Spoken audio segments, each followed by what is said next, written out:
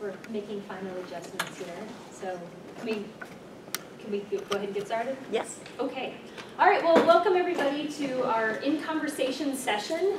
This is Jim Cherney and Margaret Price, In Conversation, the Rhetorics of Disability and Access. My name is Amy Anderson. I just finished up at the University of Kentucky, and I'm going to be moderating. So let me give you a little bit of background on our two speakers here. Jim Cherney is an assistant professor of communication studies at Wayne State in Detroit. His primary area of research is the rhetoric of ableism, particularly as it operates around sport and visibility. He's published articles in the Western Journal of Communication, Disability Studies Quarterly, and Argumentation and Advocacy. He frequently co-authors with Kurt Lindemann of San Diego State University, and he's currently working on a book manuscript entitled The Rhetoric of Ableism. He's also writing about the web-based grassroots Battling Bear campaign that seeks to increase awareness of PTSD. Jim likes to cook and plays goalie for the Ann Arbor Yaks hockey team. So Margaret Price is an associate professor of English at Spelman College in Atlanta. She works at the intersections of rhetoric, disability studies, qualitative inquiry, and creative nonfiction. Her writing appears in venues that include college composition and communication, Hypatia, Across the Disciplines, Profession, and Bitch, Feminist Response to Pop Culture. Her book, Mad at School, Rhetorics of Mental Disability and Academic Life, was published by the University of Michigan Press in 2011, and it won the Outstanding Book Award from College Composition and Communication. With Stephanie Kirschbaum, Margaret is currently at work on a study of disabled faculty and the rhetorical experience of disclosure. She's an avid knitter, active inline skater, and likes tiny dogs. So very interesting speakers here. So Margaret and Jim said that one of their goals for this session is to show all the various ways you can help make conference presentations more accessible. So to that end, the session is being live transcribed via CART, which is computer-aided real-time transcription. So right there. The session is also, if you probably picked up on this, the session is also being videotaped. And after it's over, Jim and Margaret they'll distribute a captioned version of the video. They've also developed a list of questions that they're going to use to guide their conversation. So those are the questions I think everybody has in the handouts. They're also up here. And I believe, aren't you also recording it? Okay. So, and was that going to be passed around during question and answer? The recorder? Okay. All right. So the plan here is for Jim and Margaret to be in conversation for about 40 minutes and then to have plenty of time for us to discuss. So without further ado, let's turn it over to them.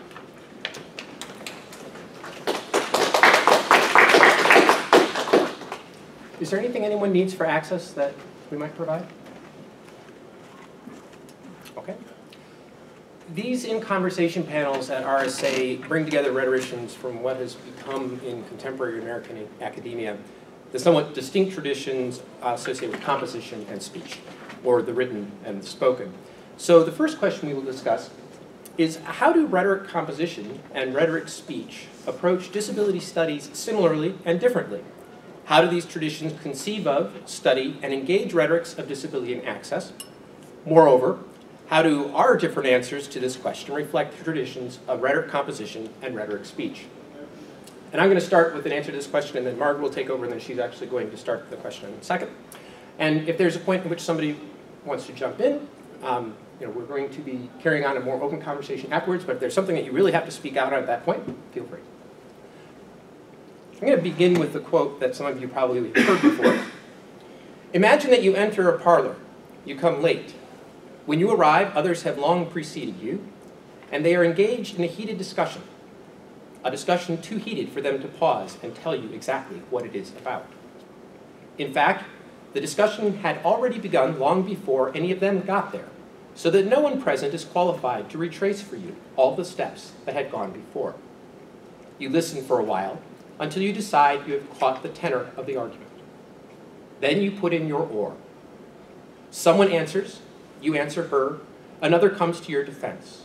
Another aligns himself against you to either the embarrassment or gratification of your opponent, depending on the quality of your ally's assistance. However, the discussion is interminable. The hour grows late, you must depart. And you do depart, with the discussion still vigorously in progress. That's Kenneth Burke from The Philosophy of Literary Form, and his conversation is the conversation of academia, our knowledge of what we do as a field. I want to give you a little background then on how this particular iteration of the conversation got started. Last year at RSA, in the summer workshops that were held in Kansas, I was at a panel a workshop that was organized around issues of disability and rhetoric. Michael Bay and Rachel Adams were the persons in charge of the group, and I was one of the participants. I think we had 17 total, either faculty or students who were involved in it. And at the end of that, or somewhere near the conclusion of it, when Kendall Phillips was talking about the plan for this RSA and how we hope to have these in-conversation panels, I said, well, could we do one on disability? And he said, yeah, that's a great idea. Why don't you organize it? So I said, okay, well, I'll see who I can find. And I asked around some people I knew in the area of rhetoric composition and was looking for somebody that would be somebody that would be an ideal participant. And Margaret's name came up, and she was highly recommended by a number of people and said, yes, that's perfect for what you want to do. So I asked Margaret, and she said yes. So I read her book, which I'm very glad I did, because it's extremely helpful, and it's not just in my own work, but also in the kinds of ideas that we're going to talk about. And I really seriously do recommend that you check it out. It was pretty obvious. I think I read about 8 pages in when I realized that, yeah, this was what I wanted to do. This was going to work for the basis of our conversation.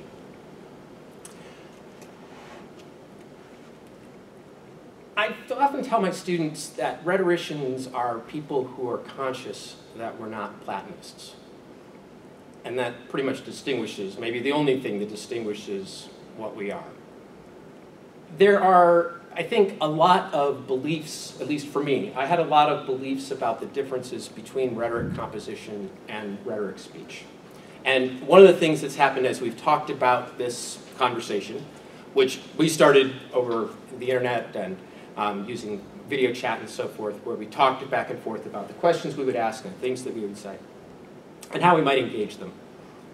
I think I realized, and I think that you've agreed on this too, that we don't have quite as much that distinguishes us as we might have thought. I certainly had a lot of preconceptions and notions about how the traditions had sort of grown up differently. And so I thought it was an interesting question to say, how do we really approach disability studies differently, right? What are the things that we do that separate us, that are unique to one tradition or the other? And maybe you can help me come up with an answer to that question, because more and more I think the answer is, well, not really much at all. Right? There are some things that we'll point out, but these differences are almost more, they're more questions of style than any kind of a content or substance, which of course, because we're rhetoricians, means that they're also important. Right? Style is not something we discard. But I think that the commonalities have really dominated what I see as what's important here. One of those is, I want to take from Mark's book, actually. In her conclusion, she's writing to answer the question of why do we use rhetorical studies? And she says that, I'm heartened by the belief that attention to rhetoric gives us opportunities to intervene in systems of oppression and change those systems for the better.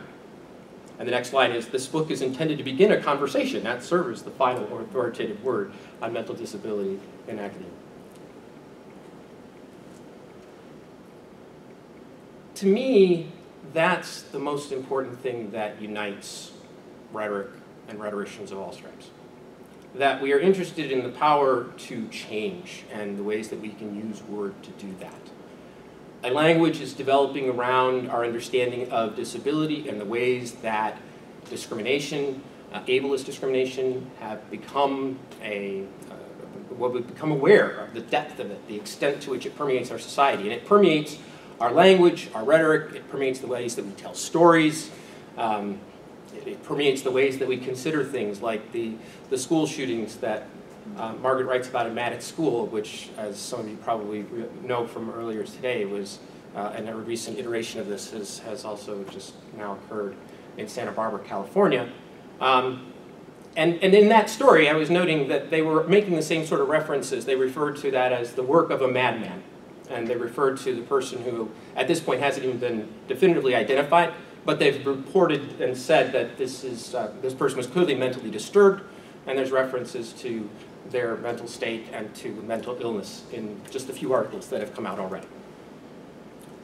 This saturates our society. And the way that we do something about this is we focus on the oppression, we create words.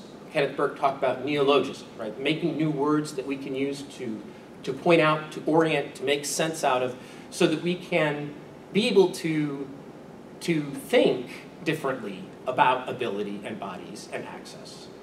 And that's, I think, the thing that we bring from both sides, right? Or from any side in which you approach it as a rhetorical perspective. That might be what defines a rhetorical perspective, right? Words. Words matter. That's why we disagree with Plato. Right? I want to point out or suggest one difference, though. And actually two. One I'm going to hold on to because we're going to get to it in the second question, which is the conception of writing. But one difference that I think is worth considering is the way that writing, unlike speech, has composition, unlike speech, writing was what we'll get to next. Composition, unlike speech, has a kind of materiality to it that speech has, I think, historically sort of moved away from. And it'll show up in a number of places in the conversation that I hope to have on the second question and on the third. It's this idea of a kind of stuff, a thingness to words that rhetoric composition has, I think, long had a better understanding of than rhetoric speech. And it's something that rhetoric speech, as it's become more interested in cultural studies and things of this nature, has become a better observer of and understood more the power of that kind of use of language. So that's something that I think we'll come back to as a potential difference, and also the thing I think that unites us the most. But Margaret, please. First, I have to acknowledge my anxiety by doing a little paranoia check of the camera. Okay. I've really enjoyed the conversations with Jim over the last months, and I should confess at the outset to an ignorance, which was an ignorance of the demarcation between rhetoric composition and rhetoric speech. I think that's probably just a sign of how thoroughly steeped I am in rhetoric composition that I wasn't really at first quite aware of what Jim was talking about when he was saying different traditions. And so this has really been an education for me, the conversations leading up to this conversation. I really agree with Jim's point that the fundamental commitment at the base of both traditions is the same. And I think, although what you just said, Jim, was words matter, I think I'm going to make an assumption, which is what you meant was meaning matters. Meaning-making practices matter, because both rhetoric composition and rhetoric speech are deeply invested in meaning-making practices and the differences that they make in the world. I'm also fascinated to talk more about the similar orientation of rhetoric and composition and rhetoric and speech to this question of permanence. Ever since I first read Walter Ong's book, Orality and Literacy, in a graduate seminar with Peter Elbow. And at the time, I was taking American Sign Language as one of my required languages in graduate school. And I read Ong, and I was immediately pissed off.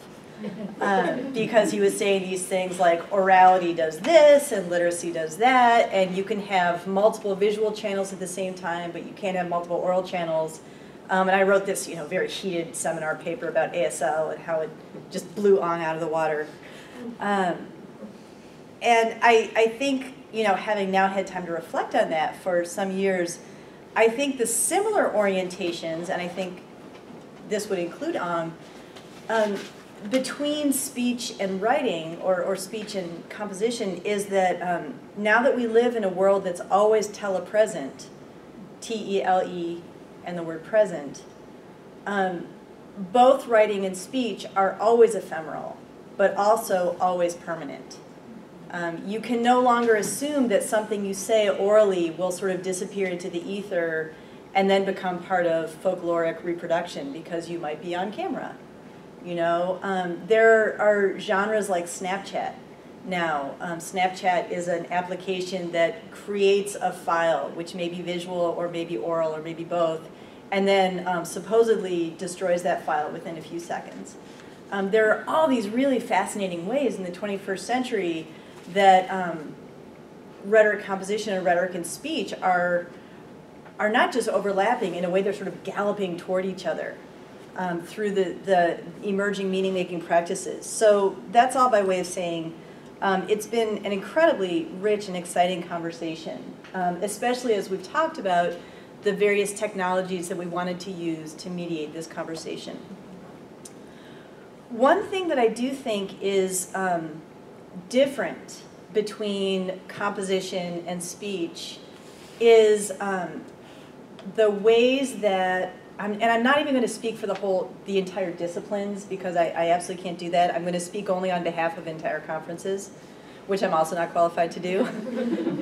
My experience is that 4Cs has put a lot of faith in the possibility of changing structures to change injustice.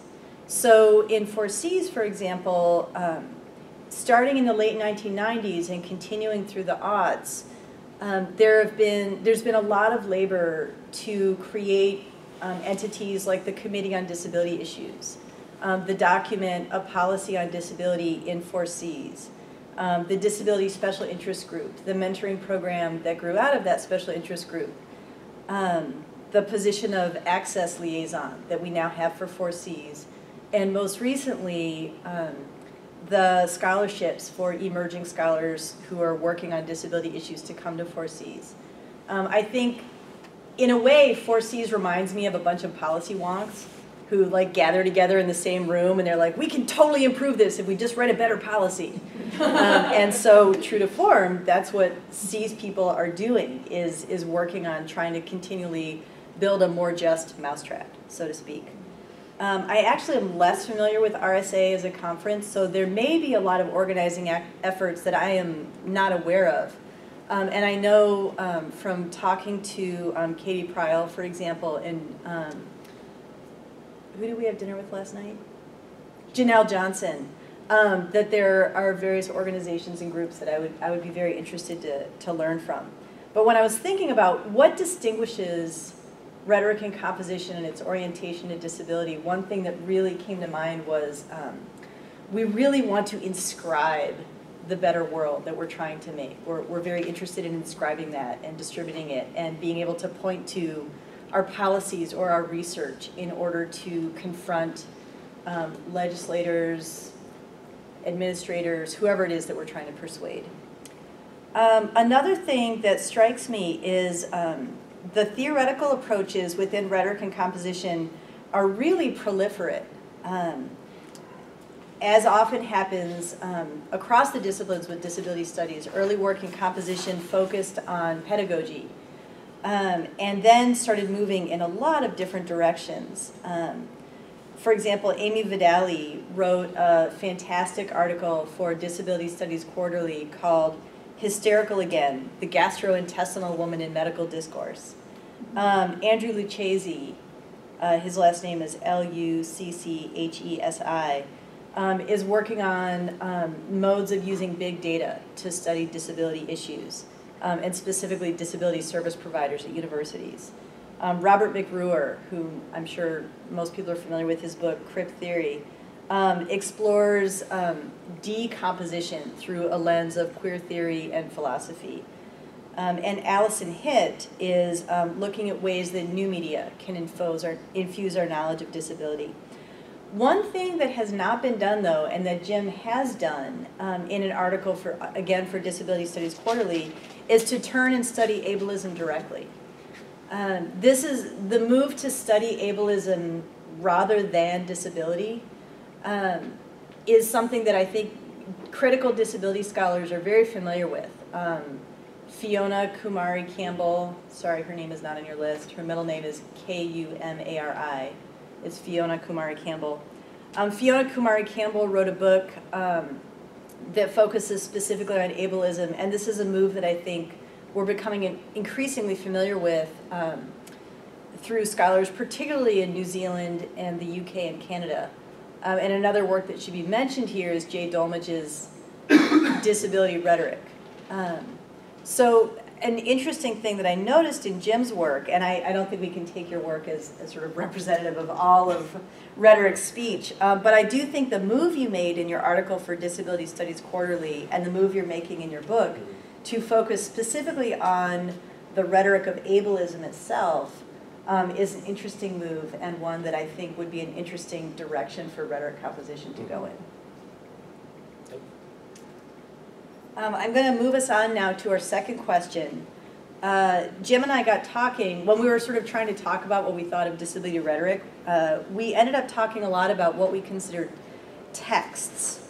In the introduction to Mad at School, there's a photograph of a page of notes that I took. And it's the page of notes that impelled me eventually to actually write the book. It's sort of this scribbly document that says, boy, we really need a book about mental illness and rhetoric. We should have that book. And then it goes on for like a page in green ink. Actually green and purple ink. Because first I took the notes in, I think, green ink, and then I later added some thoughts in purple. And this sort of moment, as inscribed on paper, seemed to me incredibly significant. And I was very invested in the bricolage of it. BRICOLAGE. The way that there was an initial thought, and then the thought was written over by my later thoughts, and then that moment in time came to seem so significant to me as this kind of origin story, this inception moment for the book. And when Jim and I talked about that, I don't remember the exact context for what we were talking about, but I was saying something like, oh, you should reproduce those notes you were taking. You know, that's really important. It's so important to sort of grasp that moment. And as I recall anyway, your reaction was, well, that's not really what I'm eventually going to say. And I was thinking, but that's an archive. And so again, I wouldn't want to make the argument that we have these radically different approaches to texts, but that we may possibly look at similar texts and pick out different things as being interesting or significant. And I've been talking for a minute, so I'm going to pause there and turn the second question over to Jim. Yeah, I think the tradition of text in speech in that side of the area has often ignored writing, or at least only seen writing as a kind of mechanism to record, right?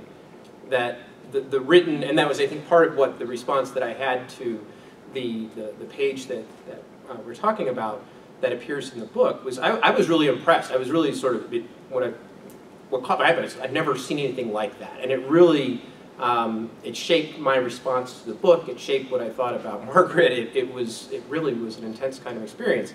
And I think what I said actually that started the whole thing, or the conversation about that, is, wow, I wish I could do that. Yes, that's right. And I was like, you can. You know, I'm such a writing teacher. You can totally do it. And my answer was no. You should see what my notes look like. I mean, because hers are legible and mine aren't. It's fairly simple. But to me, I think it was an assumption, and this reflects the way that I was thinking about my notes, that they're just a way of, they're not meaningful as iterations, as inscriptions of what it is that I'm doing. And it's something that I've become more aware of. I'm a graduate student now. I'm on his committee at Wayne State, and he's working on what he calls the hieroglyphic style. And so looking at hieroglyphics and the ways that literally the work of writing itself has come to influence the stylistic impact of what the rhetoric does. and how it operates. And I think it's something that like I said, it's something that I'm becoming more aware of, but I think that the tradition that I've been brought up in doesn't pay as much attention to. Something that we did mention at one point that would be interesting to talk about maybe further is Plato's critique of writing, right? That part where he sort of describes the problems of writing, and of course it's written down, so it's all sort of inherently paradoxical and ironic.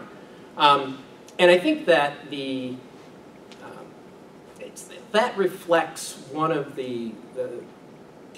well, it's one of those things where you sort of see a different kind of sensibility, I think, between the way that I was raised to think about it from my tradition and the ways that I've heard people from composition talk about that same moment in Plato's work. I don't want to keep talking about Plato. That's the wrong direction entirely. I was thinking, though, when you were talking about inscription, and the other thing about writing that I guess I'd like to say is that it's funny because the thing I can think of that's closest to what you were saying was something that Professor Bob Ivey, who was one of my instructors in graduate school at Indiana University, was describing essentially the same thing. And he said, and this is a direct quote because I've memorized it, "We need to start writing the world the way that we want it to be." And that's what he saw as the mandate for rhetoric. That we needed to write the world the way we want it to be. And it wasn't until you were saying it just now that I realized that he's using the word right. To me, I never thought about that until this very moment. That to me, he was saying we need to say the world that we want it to be. We need to construct it. We need to build it. But the writing is there. It's something that I think we don't look at it. It's something that we don't really, that I'm saying again, I shouldn't be trying to represent the field. It's something that I don't think about until something like the page in your book just hits it, and then it's like, wow, yeah, that's something that I've been ignoring and shouldn't. So. I'm gonna, actually, before we go to 3, do you mind if I add something about text? Go ahead. There's another thing that I'm really interested in that I think, well, I don't know if it's particularly significant in regard to the composition and speech traditions, but it's really important, I think, in disability studies, and particularly those who are interested in meaning-making practices around disability. It's just unavoidable to think about the body as text. Mm-hmm. In both our traditions, to some degree across the disciplines, I think, but I think that rhetoric has a really particular purchase on the notion of the body as text. I'm very invested in thinking about bodies and minds not being separated. I've been working with a single word, body-mind, without a space in the middle, for some time, and I just wrote an article recently where I think I finally managed to have arrived at some sort of theorization of what I actually mean by that.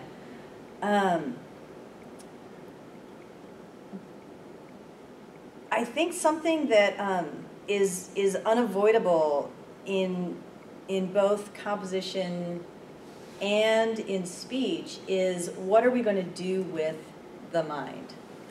And the mind has been a topic of intense interest, of course, since before Plato. It's gone by many names.